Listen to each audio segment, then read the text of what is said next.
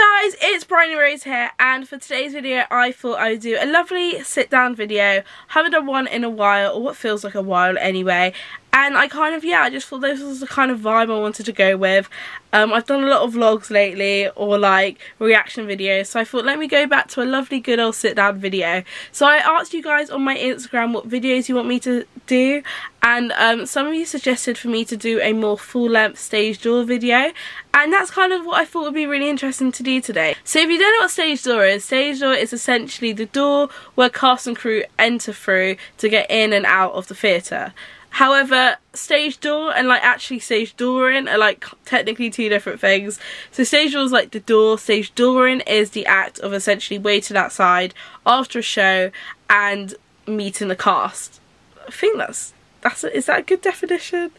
I'm gonna go with that as a definition. I don't actually know if there's a definition for stage door, and I'm pretty sure it's not even in the dictionary. I don't actually think it's a word, but I feel like we've all decided stage dooring is a word, but I don't actually think it's a word.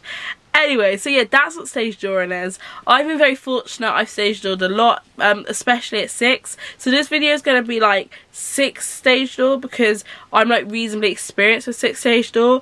Maybe in the future I'll do stage door of like other shows, but for Six specifically, I feel like that's where I'm like my strengths at. So I thought for today's video I will give you some tips and tricks of how to stage door successfully at the Arts Theatre. So tip number one, so I guess for tip number one is make sure you book the right show. So I feel like this is probably the most important one, because I know I've had a lot of people like messaging me like, oh, like I went to a show and they didn't stage door. And like also let me like put a little disclaimer, I don't work for Six, I don't work for the Arts Theatre, so everything I say obviously is taken out of my own experience. It's not like actual facts, so like don't take everything literally, but like of what I've learned and like the experience I've got, these are kind of things that I thought are helpful. But it may not always work, so don't take my word for it.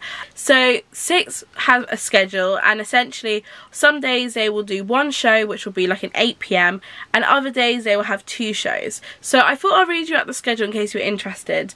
But on Tuesdays, Wednesdays and Fridays it's 8 PM. On Thursdays it's 6 PM and 8:30 PM. On Saturdays it's 4 PM and 8 PM, and on Sundays it's 4 PM and 7 PM. So when you've got a two-show day, it works slightly differently, because on normal days where they have one show, the show will run at, let's say, 8, and then shows like 80 minutes long, and then they will or potentially stage door afterwards. However, when there's a two-show day, a lot of them perform on both shows, so they'll still be in costume, they'll still be like obviously ready to go on, so they can't stage door when they've got such little time in between. Essentially they just grab a snack, they eat, they like stay within their dressing room, and they won't always come out. So in terms of this, I always recommend, if you're going to a show, regardless of which production, always check the schedule before you book. The show timings are always online, just check the website. These also fluctuate around like time, so like at Christmas time there's a different Christmas schedule. So I always recommend, if you're going to book your tickets, just check on the website and just have a look to see what time shows they've got. Because you don't want to make the mistake of booking like a matinee where they may not have time to come out, but that being your only show. So when me and Izzy went to Boston, we had to do the matinee show, otherwise we would have been on the coach until like 4 AM in the morning.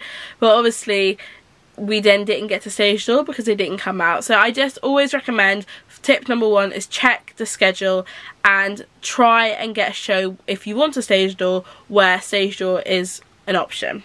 So tip number two for stage door successfully is always bring something to like get signed. So for me, I've always found like my hardest fear when stage dooring is like starting off the conversation and it being slightly awkward because I don't really know what to say. So if you're someone who is quite shy, or you don't really have, like you don't really know what to say to them, I always recommend bring something like a program or a poster or something that can like start off a conversation, because you'll tend to find a lot of people obviously stand at stage door to get something signed. So if you're holding something and you've already got something there, it makes it a lot easier to start the conversation, because as they sign, then you can be like, oh, you were really good, and it just, I feel like it gets it going. Like you'd probably want stuff signed anyway, but I never used to get stuff signed when I used to go, so I used to kind of just stand there and I found then it was more awkward because I was like trying to make up conversation, which I was very bad at doing, and I just actually learned over time it's a lot easier to just bring something to get signed, and also it's great to have signed things. It's really cool. But yeah, I feel like it always just helps the situation a little bit more, and it makes it a lot less awkward, because generally I've had such awkward stage door experiences. I may actually do a video at some point, like a separate video, where I talk about my awkward stage door experiences, because I have so many, and oh gosh, just thinking about them, they're awful. But yeah, let me know if you think that'd be a fun video you guys would want to see, because I'm totally be up for doing that. But yeah, I've learned now after stage dooring a lot of times, with Six being, I think I've stage doored Six at least like 15 times, that is always better or like easier to bring something like a program, because I find it just breaks the like awkwardness that I find I always get when I'm talking to them, especially for the first time. So if you go like quite a few times and you stage door multiple times, then you don't probably need to as much like bring a program or whatever, but especially for the first time, I always find it the easiest thing to do. Tip number 3 is bring a friend with you. So obviously I stress a lot about going to the theatre on your own. I think it's an amazing thing to do. It really helped me when I was getting into theatre by going on my own, because I had no friends who was into theatre at all. However, if you're really struggling with stage dooring and you find it really stressful, I always recommend bring a friend. It makes stuff way less scary if you've got a friend with you, and I find then talking to like someone like a queen a lot easier when I've got someone next to me who like makes me feel so much more comfortable and so much more confident. And I found actually when I was going to Six for the first few times, I found it incredibly stressful, especially when I was on my own. I was like, oh my gosh, this is like so awkward, what do I say, what do I do? But like when I met Izzy, it became so much easier because we can just stand next to each other and we gave each other support. So I always recommend like bring a friend, and actually, or like bring a parent. So like when Izzy hasn't come, sometimes I just drag my mum along, because my mum's great. Actually, to be fair, my mum is so confident, she'll just like talk to them like it's nothing, and I'm just there like, oh my gosh, how do you do this? Tip number 4 is plan what you're going to say.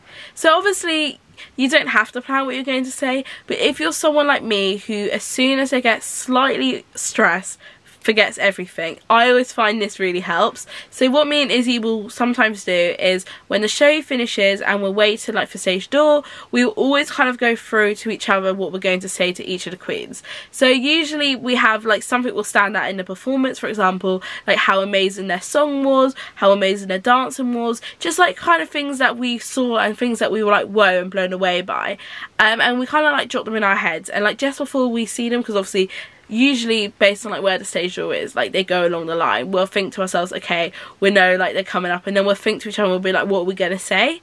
And I always find like just pre-planning stuff, like obviously stage door is really not that big of a deal, you don't have to pre-plan stuff, you can literally just be like, hi, you were great. But if you particularly want something to come across in a way, you don't want to just like panic and then say something random, I always find just kind of having an idea what you're going to say quite helpful. I know this is obviously a bit different in my case because I vlog, so in order, like because I vlog, I need to like say a bit more than like, hi, you were great, because obviously it's kind of more of a conversation. However, I still feel like this applies to everyone, that if you're not too sure, like if you feel like you're not going to be someone who can just like start something straight away, because I generally, if I didn't plan what I was going to say and they come up to me, I would just not know at all what I was going to say. I'd just be like, you were great, and that's it. Like I'm quite bad at like thinking of things on the spot, so I always find like even the 5 minutes after the show ends, while it's still in your head, be like, oh my gosh, like Natalie's riff was amazing, I love the emotion that she portrayed. Like I always have stuff that I've really enjoyed from the show and I want to like say back to them, and I always find like having an idea or like going over in my head what I'm going to say really helpful. Tip number 5 is make sure you know their names. So this is something that I've learn over time, how important it is to know someone's name. So I find like I've gone to stage doors where I've not known someone's name, and like obviously Six is a lot easier because there's less people like in the cast to know, but it's always helpful when you know someone's name and you know who they play. And it's quite simple to find out if you have a program or like you go onto the website and stuff, all the cast is there, especially like Six has a cast board. Just have a like reasonable browse at like who's there, and then I find it's quite helpful because then when you're talking to them, you can like say their name, or you can show that you know who they are. And I think it really helps like the conversation flow when you know who someone is and you can like talk to them like, oh, I know who you were kind of vibe. I've gone to a stage door before. Oh god, what an embarrassing story, which I'll probably say if you guys want me to do this like embarrassing stage door experience video. But I went to a stage door and I went up to someone and just forgot their name and just was like, what do I say? And I've honestly, after that day, it's made me like decide to myself I'm never forgetting someone's name when I meet them. But especially when I go to news shows, I always just check through the program just to make sure I know who the person I'm speaking to is. So I think it's really nice to build a connection with them as a person as opposed to them as a character. So obviously at 6 you wouldn't go to like JJ, hello Aragon, because that's not her at stage door, she's herself. So it's always nice to like say their name or like show that you know who they are. So tip number 6 is always make sure you stand in a good place for stage door. So stage door is sometimes super busy, sometimes is quite a bit more like calm, but you never really know. So if it is really busy, I always recommend try and stay indoors. So essentially, if you've never been to the arts before, the arts foyer is like tiny, and then some people stand outside, and essentially there's like a barrier, like a purple rope that goes across the foyer where you would stand like behind, and then outside the theatre people kind of just stand to their own selves. There's no like ropes outside. But once the foyer fills up, obviously then it's filled, so you have to wait outside. But I always recommend if you come out and the foyer isn't filled to always stay in the foyer. I say this especially in the winter months because me and Izzy always fluctuate where we stand. We sometimes stay in the foyer, we sometimes go outside. We actually miss Natalie, I think. One of the times we went when Vicky was on, she came out but she only stayed in the foyer and then she went back in again because obviously it's cold, it's dark, it's pretty miserable in London, like, so I think it's really helpful to like stay inside the foyer. So what's great about the foyer is that like you get better lighting because the lighting's like obviously on, so like it's so much better photos. You get to listen to more Six music because they always play the Six soundtrack in there, and also the ushers are all there and they're like so funny. So like my group that I always go to Six with, we have our favourite usher, Mary, and I don't really know how we came across Mary. I think I must have been vlogging one time and she was in the background, and then like it became this trend that we would like keep seeing her when we went. But she's literally the sweetest person ever. She's so funny. When I'm always like singing and stuff, she's always like in the background like pumping out some moves, singing some songs, and you only get that if you're in the foyer. So that's my reason why you should be in the foyer, so you can see Barry. So yeah, they're my tips for stage dooring. I feel like stage dooring has changed so much since I was younger, especially in like some shows. Like I've never experienced stage door like Six before. It sometimes can get completely hectic. I went to last show and it literally stage door was the most manic thing I've ever experienced, and I told myself I'm never stage dooring at Six again, and then it calmed down and then I was like, okay, it's not so bad. But especially I think if you're someone who really suffers with social anxiety, because this is something I also deal with, and also I don't really touch too much on my channel, but I find it very stressful being in like very busy places with lots of people and like having to make all these conversations with people. I'm a bit of a mess, and I've always found like the most helpful tips for me are these ones. I've definitely improved a lot on stage door. I think it also comes down to like just experience. So like I think I'm so much different at stage door now than I would have been when I first started going in like, I think it was like a year ago, because when you go like a few times you get to know the cast a bit better, you kind of understand how the theme of like stage door works, like how much less stressful it is once you do it a few times. But yeah, I really hope these tips are like helpful for you. Stage door is really fun. I always recommend you do it. Obviously, like if you've got like a train to catch after a show and you can't, then like make sure you catch your train, because trains are like more important than stage door. But I think stage door is like such a big part of like going to the theatre.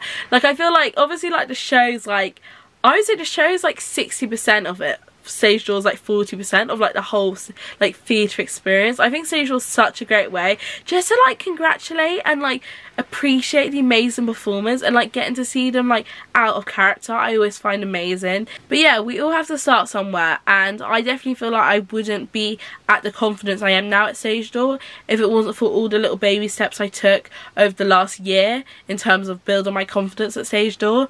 And I definitely feel like a lot of the things that helped me was just building up up slowly. So like the first time I went, I didn't like throw myself in having conversations.